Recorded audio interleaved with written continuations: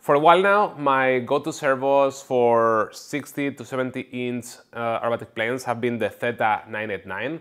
This is what I have in this PilotRC 67-inch Extra NG. However, recently FRSKY released a new servo that could be an interesting challenger for this category.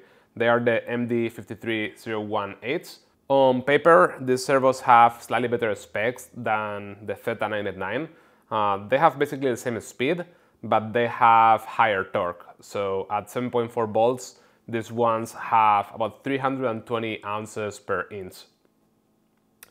More interestingly, I think it's the fact that if you're using FrSky system, when you're using these servos, you get full telemetry from them. So you get voltage, current, temperature, and on top of it, you're able to program a couple of parameters like the center point, the direction, the rotation angle. You can go from 90 degrees to 120 degrees, all the way to 180 degrees. And there's also a couple of other parameters that you can tweak to get the servo to behave just how you want them.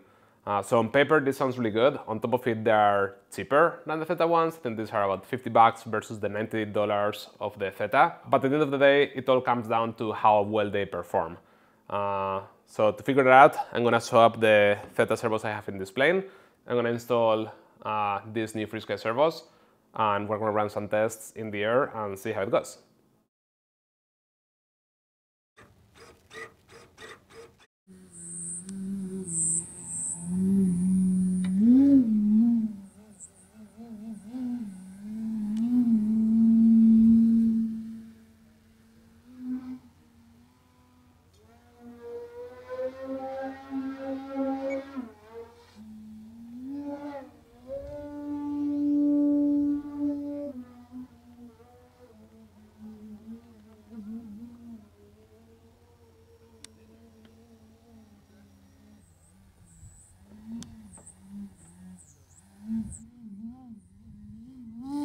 So last night I went ahead and swapped the 4 servos in this PilotRC 67-inch Extra NG, and I just got done with the first 3 test flights.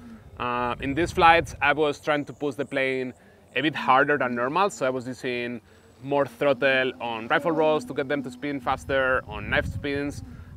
Also trying to pay a bit more attention on how precise things like slow rolls, point rolls, snap rolls were.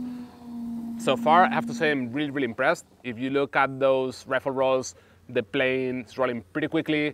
I feel in total control. There's no signs of any kind of blowback.